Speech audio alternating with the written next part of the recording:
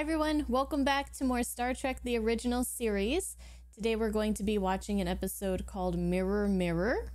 I'm trying to get back into broadcast order for season 2, so please bear with me as the order of the episodes are a little bit strange until we get everything kind of squared away. I appreciate your guys' patience, your guys' understanding. Also, my video on YouTube just went up for Metamorphosis, and I just looked at the thumbnail and I think I'm wearing this shirt. So I'm feeling a little bit self-conscious about that, but the pants are different, and the background is different, and the camera's different, so only the shirt is the same. I'm the same too, but I'm just a little bit older. Alright guys, Mirror Mirror, let's get into it. See you guys in the comments, and I hope you guys are gonna enjoy this one. And me too. Hopefully I do too. I will. I'm sure I will. The Halcyon Council cannot permit your Federation to mine dilithium crystals on our planet. Our dilithium crystals represent awesome power. Wrongful use of that power would violate our history of total peace. To prevent that, we would die, Captain. Reminds me of the Organians. This looks like the same set as Who Mourns for Adonais. You do have the might to force the crystals from us, of course. But we won't. Consider that. It's a strange thing for him to say. The guy, not Kirk.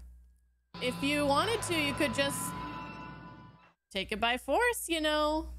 Maybe he was trying to entice him.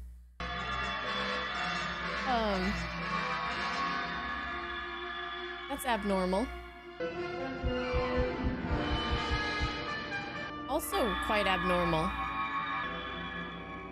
That was right. Uhura! What?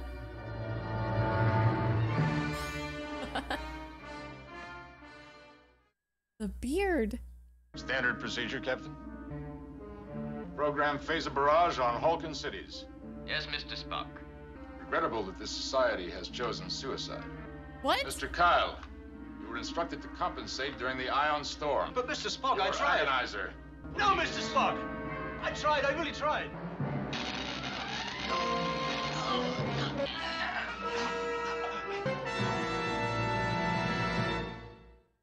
Okay. Well, this is already really interesting. I must assume that Kirk and company have been flipped into some kind of mirror dimension. This is not their Enterprise. This is not their Spock. This is not their crew. Not their Federation.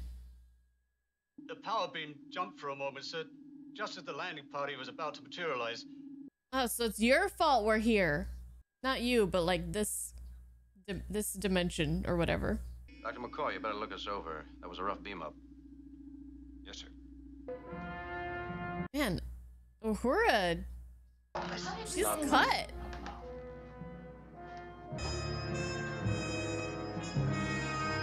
What? Everything's all messed up, changed around, out of place. Captain, what's happened? I love her new outfit. I spilled acid there a year ago. Spilled acid there a year ago? But it isn't. It happened twice. First, we were in our own transporter chamber, and then we faded. When we finally materialized, we were here. Does that mean do we get to see the other side of the mirror? Our Enterprise with these violent captain and crew? Please, please. Parallel universe, coexisting with ours on another dimensional plane. Another Enterprise? Spock with a beard? Spock with a beard. Exchange. If we're here, yeah, then our counterparts must have been transporting up at the exact same time. Similar storms on both universes. Oh, the storms. We're here, and they're on either side. On our Enterprise. Yes. What about the Hawkins? We can't let them be destroyed. Scotty, get below and short out the main phaser couplings. They'll think the storm blew the standby circuits. Aye, sir. Lieutenant, get up to your post. Run today's communication. I want to know my exact orders and options, if any. Yes, sir. Captain, I'm... A little drafty? Uhura, you're the only one who can do it. Yes, sir. Phones. Let's take a look at the library. It's all messy. Like disorganized. Laser setting for planetary target A. Does Sulu have a scar on his face or something?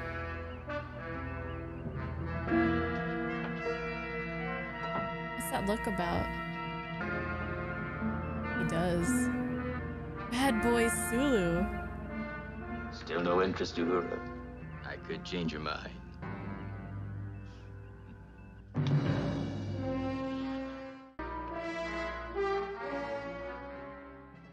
I like the uniforms though. Communication status. Kind of cool. Very shiny. Order to annihilate the Halkins unless they comply. Commence fire, Captain. Stand by, Mr. Sulu. In order to check phaser couplings for possible damage by the storm. I'll have to check with Security Chief Sulu, sir. Never mind. Never mind. Just kidding. Phaser report, sir. No damage. Well, that didn't work out. Look at Spock. They refused the Empire. Command procedure dictates that we provide the customary example. Put phasers on standby, Mr. Sulu. A serious breach of orders, Captain. I have my reasons, and I'll make them clear to you in my own good time. I love Captain Kirk. You have 12 hours to consider your position. 12 years, Captain Kirk, or 12,000, for you would use their power to destroy. Well, these people haven't changed across dimensions and universes, have they? You will die as a race. To preserve what we are. Not compromise their values. That is unprecedented. I shall be in my quarters. Have Dr. McCoy and Mr. Scott meet me there. What was that? What did he do? Deck 5, sir. Whoa! Jesus. So you die, Captain. And we all move up in rank. No one will question the assassination of a captain who has disobeyed Oh, prime he's orders jumping of at the an Empire. opportunity.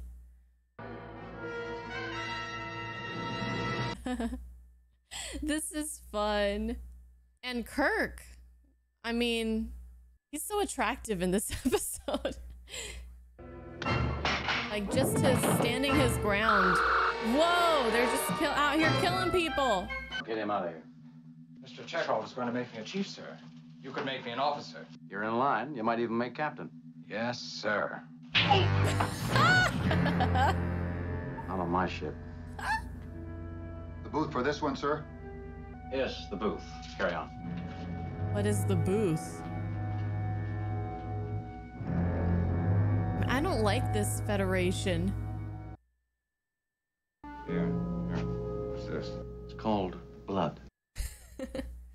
Watch your step. The officers move up by assassination. Chekhov tried it on me. Everything's exactly where it should be, except us. Let's find out where we stand.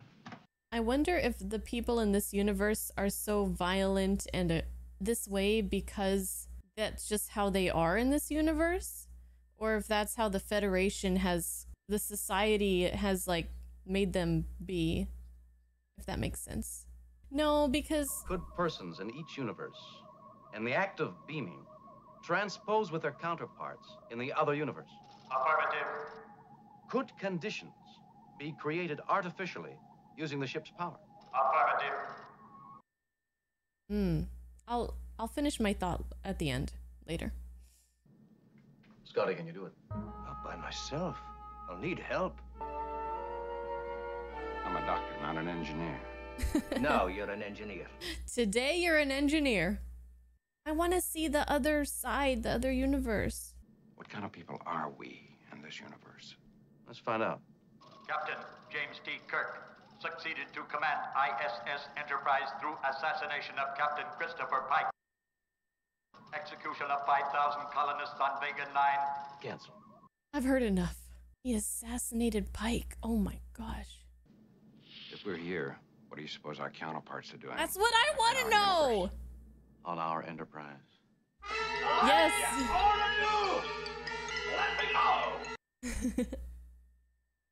Spock! Get these men off me! Spock, when did you shave? Traitorous pig! I'll hang you up by your Vulcan ears. I think not. The four of you will remain here until I discover how to return you to wherever it is you belong. What kind of a uniform is this? Where's your beard? What's going on? Where's my personal guard? I can answer none of your questions at this time. Whatever your game is, I'll play it. You want credits, I'll give them to you.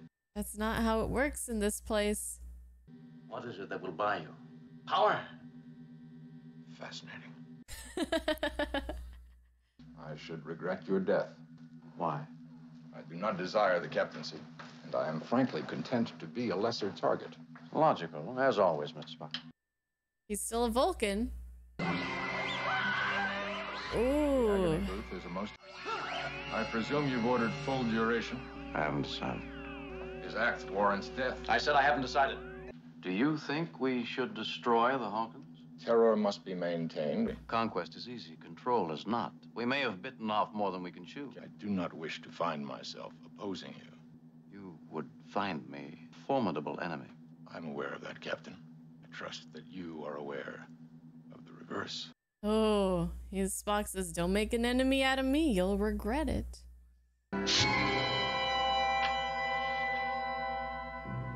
Hope Uhura's doing all right. With Sulu over there. So I wonder if Kirk is going to be able to like stop this, hello, destruction from happening long term. We had quite a time in the chem lab picking up after the storm. I heard about Chekhov. What you've got in mind this time is beyond me. The Hawkins have something you want, or is it all some clever means to advance you to the Admiralty, the cabinet itself? Further than that, if I'm successful. You must know what you're doing. If I'm to be the woman, can't I know what you're up to? Don't trust her. She's got her own schemes. I received a private communication from Starfleet Command. I am committing a breach of regulations by informing you of its contents. This Spock is too bad. I am ordered to kill you and to proceed against the Halkins as the new captain. But then again, he is probably doing it mostly for his own self-interest. He does not want to be the captain. Are you going to act against the Halkins before the deadline? No, but I'll avoid killing Spock. I'll get out of his way. He's like, I'll be gone. You'll at least want to monitor him, won't you? Yes. He's like, I don't know what this is, but I hope it's not like that freaking chamber that they threw Chekhov in. How many enemies have you simply wiped out of existence by the touch of a button? That magnificent mind of his, but it can't protect him from this. I press it, and he dies. What? Now? That is crazy.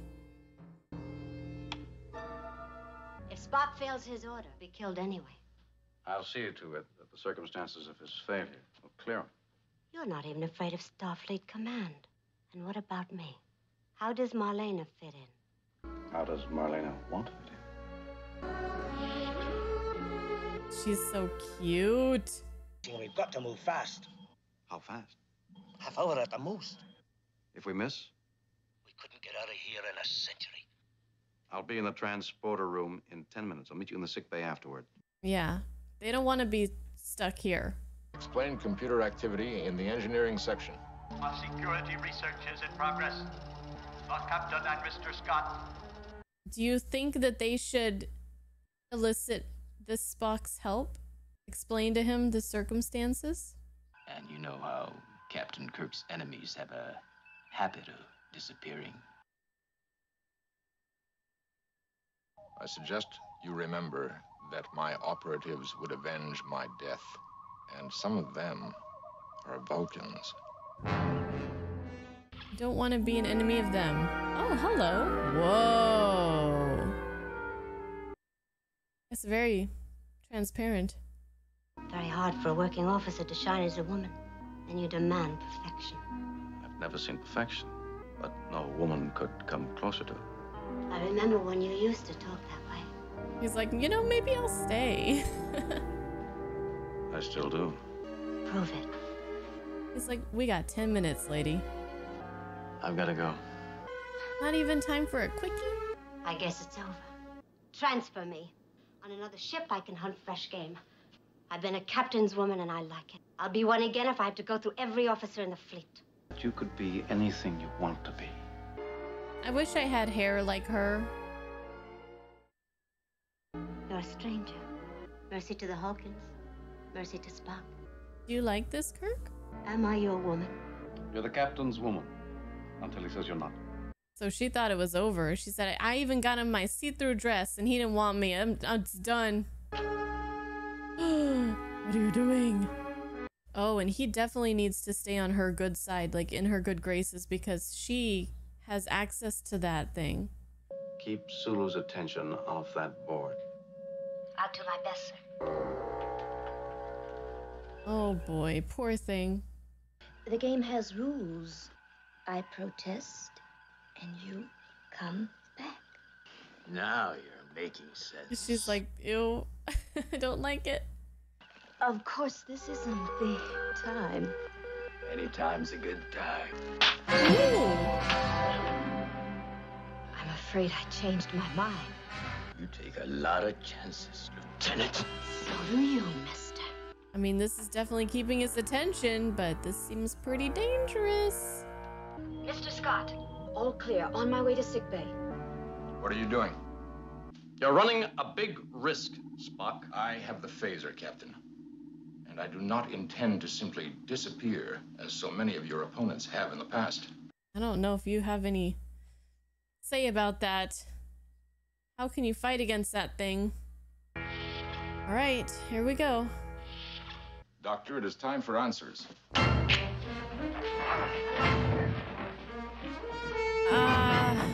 Whoa! Loving the stunt work here. Oh, Uhura, you can't... Oh! Ouch. Even 4 against 1 is... They're losing. Oh! Okay. How much time, Scotty?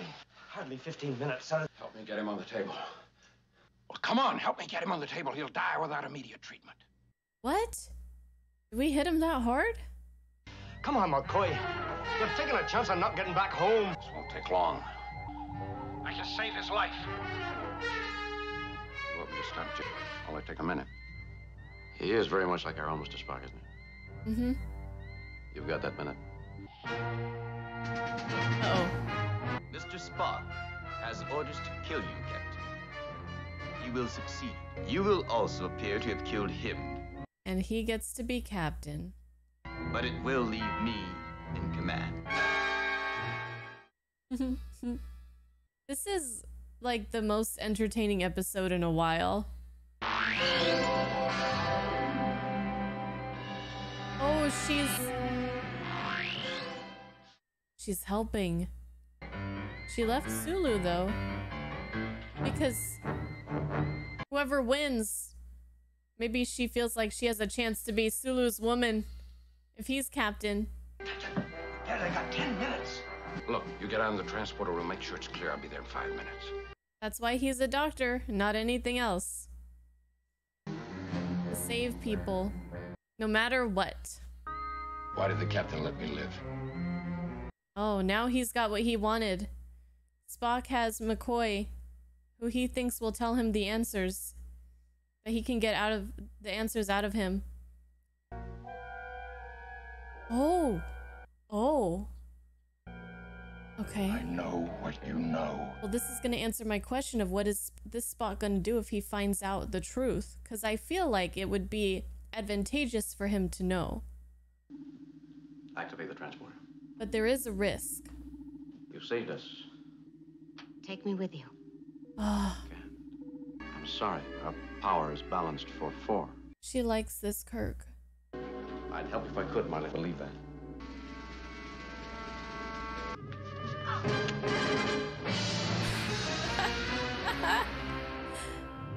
Where's McCoy? Uhura gets to be a complete badass in this episode, like more than usual, like she always is. The power is cut, sir. They're onto us. Oh. Someone has got to operate the controls manually. One of us will have to stay. I'll stay, Captain. Of course, Get to the Scotty transporter, would. Jim. That's an order, Scotty. Aye, Captain. Marlena will do it. Or maybe Spock? McCoy.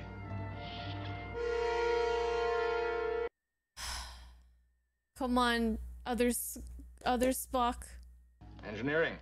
Reactivate main transporter circuits. You must return to your universe. I must have my captain back. See? Should have told him in the first place. How long before the Hulk prediction of galactic revolt is realized? Approximately 240 years. The inevitable outcome? The Empire shall be overthrown, of course. The illogic of waste. I submit to you that your empire is illogical. That you are illogical. To be a willing part of it. Ooh. Change is inevitable, predictable, beneficial. One man cannot summon the future. But one man can change the present. Find a logical reason for sparing the Halkans and make it stick. What about it, Spock? A man must also have the power. In my cabin is a device that will make you invincible. What will it be?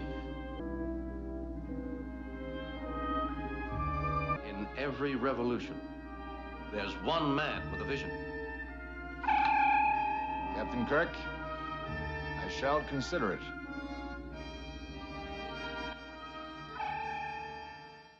Haha.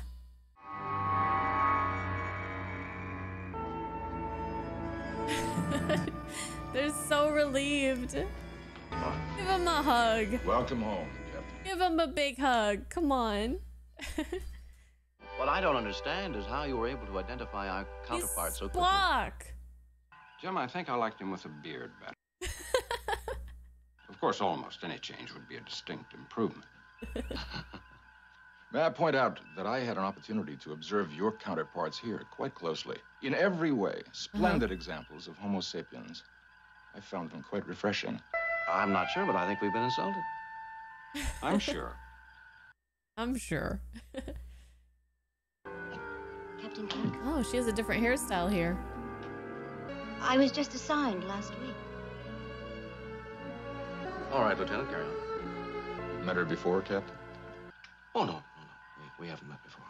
She just seemed a nice, likable girl. I think we could become friends.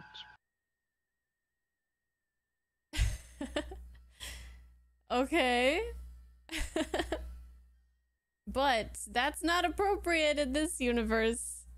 Well, that was a thoroughly entertaining episode. One of the first things that I was really wondering was why Kirk was putting himself in so much danger by not carrying out the attack order, because it'd only be logical to assume that if they were able to switch back to their own universes, that the Kirk would just go ahead and carry out the order when he got back. The Alter Kirk would go ahead and just eradicate them, and our Kirk's delay of that wouldn't really matter. So I was wondering how he was going to make it so that even after he left, the command would not be carried out. And it's not for sure, you know, there was only so much he could do, but he was able to plant that seed of possibility, and I thought that was really cool. And this episode was so fascinating because it really lets your imagination think of all the possibilities of like what's gonna happen in the future in that universe. Is Spock gonna blink out that Kirk and take over as captain and try to change the world that he lives in into a more logical one? Did Kirk just start a revolution that's gonna like change the way things have been for years and years and years, who knows how long, in this place? And I was also wondering early on, is this Alter Kirk a product of his own personality or a product of the society, like the world that he lives in? And this kind of brings me back to my Dark City reaction, because it asks the question of if somebody is like a violent, killing person, is that a result of their memories and their outside experiences, or is that something that is within them, something that's a part of their very soul or essence?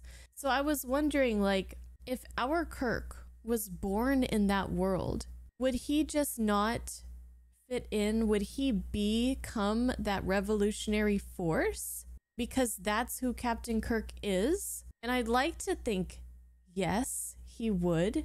He would not turn into what this other Kirk turned into. Or if he grew up thinking this is the way things are. This is the way things always have been. This is normal. This is right.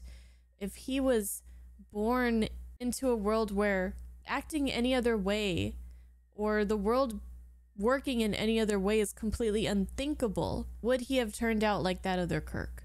We definitely see that the two Kirks share some common traits. Even Spock mentioned that Kirk, once he has, you know, an idea, he's stubborn, he's not gonna move on it. I don't remember exactly what he said, but once he has his mind set to something, there's no changing it. There's no stopping it. There's no swaying him. This was also really awesome because it reminded me of one of my favorite episodes from the first season, which was The Enemy Within, where we saw that one part of Kirk, his dark side, his violent, commanding, decisive side come out, and then his more meek, indecisive, kind, and pacifist side came out on the other end, like when he split into those two. If brought up in very specific circumstances, like the ones of this alter universe, would that side of Kirk come more to the surface? Because we know he has some of those more different traits in him. They're there. If you live in a world where everybody, whoever has got into power, got there violently, and those that try to advance from just good, honest, hard work are either stuck in low positions or probably killed off. In order to survive, you might have to be like Chekhov or Sulu in this case. Try to murder, lie, and cheat your way to the top, because that's the only way, until somebody makes a change. Let's hope that that bearded Spock can make the change that's necessary, or start it, plant the seeds, or water the seeds that Kirk has sown. I enjoyed seeing Uhura and Little Miss Marlena in those different uniforms. It was a nice little treat. And Uhura, she does what she needs to do. She kicks butt if she needs to. She really showed her strength of character and her bravado, her bravery, her kind of fearlessness, and digging in her heels, steeling herself to do what needed to be done. And I'm really curious to know what you guys think about why this other Kirk ended up the way he did. Was it because he's just so fundamentally different from our Kirk, or is it because of the world that he was born into? Or is it like a combination of the two, or what? What do you guys think? That was a very, very, very entertaining episode, and I hope to see more really awesome ones coming out from season 2. I enjoyed this a lot. Thank you guys for watching. I hope you enjoyed it too. Please leave your comment. Let me know what you thought, and I'll see you guys in the next one. Take care for now. Bye-bye.